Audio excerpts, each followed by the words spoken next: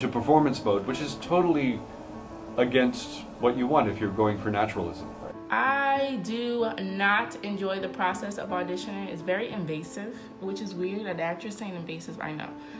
I don't enjoy it.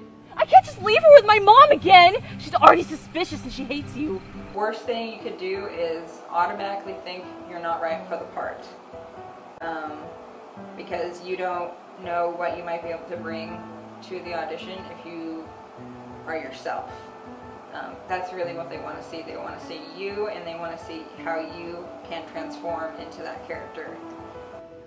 Do a character analysis. Take the character, do all info you can based off the monologue you are giving or scene you are given, and you do as much as you can to prepare for it. There's a lot of things on Google to know about a production that you're going to be in, or if you don't know, then you fill in the blanks. You have to make it up. Just to see where your brain goes.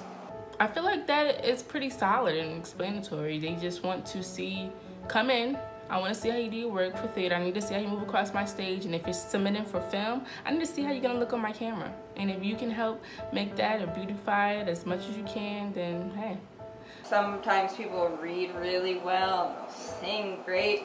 And then during rehearsals, you'll throw something at them and they get so lost. My audition with George Miller where I told him. And also just like some visual arts, like trying to draw, but I hate the way I draw. But I mean, trying to do stuff like that, just trying to still create something. But yeah, I mean, I don't know that I'll ever stop.